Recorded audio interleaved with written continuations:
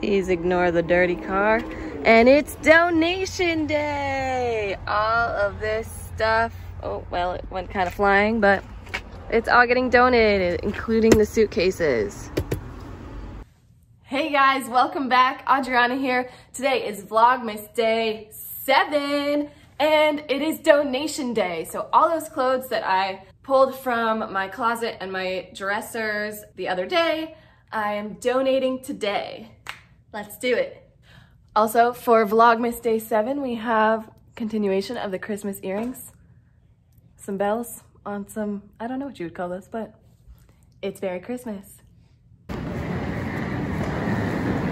Donations, donations. Alright. Here we are. Dun, dun, dun, dun. Okay, so don't buy the Oh, wow. You have so much stuff in here. We are allowed to use the compactor right there, so we're just waiting for the Wow. safe staff to All do this. Everything on your left is permitted. nice. We are pretty picky about what we accept and then bring to the recipients, so this is all. Wow. It's very organized. Where should I just roll it in? So anything new goes all the way to the back as much as you can squeeze back there. All the way to the back. Everything on this table is stuff that's pretty much ready for delivery. Oh. All you. Just tell me like a little bit like what your organization is and where everything kind of goes. Okay. Introduce yourself. Yes, introduce yourself. Hi, I'm Rebecca Carter. This is Home to Homes, part of it.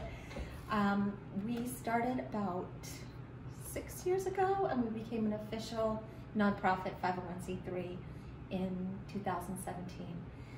Our mission is all about dignity, so we accept donations of clothing, household items, basically everything except for food and large furniture.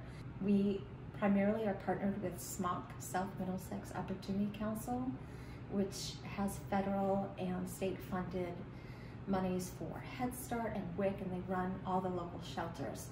So we primarily serve shelters in and around Framingham, but we also serve Ashland residents who are homeless or low income, Framingham residents, and on an as needed basis. For example, there were fires recently in local communities, and people actually reached out to us to help them because they know the quality they're getting. We're all about dignity, so things really do have to be in great condition when it comes to clothes, shoes, sheets, bedding, all that good stuff, towels. And then of course, pots and pans are really big. So basically when people come into the shelter with nothing, they're starting fresh. So the shelters themselves need things. And then when they do get their housing, they're starting fresh as well. So when they leave, they need all those basic necessities as well. So Awesome. that's us in a nutshell. Cool. So if people want to donate, how can they get in touch with you?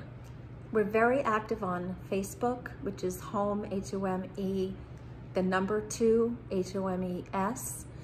And then we do have a website, which is hometohomes.org, and just email, which is HOMETWO homes@gmail.com. Awesome.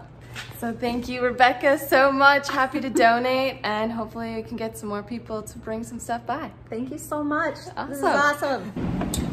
So that's donation day. Rebecca from Homes to Homes, thank you so much for giving us a place to bring my stuff and know that it's gonna go to a good cause. So that's it for Vlogmas Day 7. I'll make sure to link all of the information if you want to get in contact with Rebecca and Homes to Homes to donate. If you have stuff, they can always take more. Make sure it's in good condition.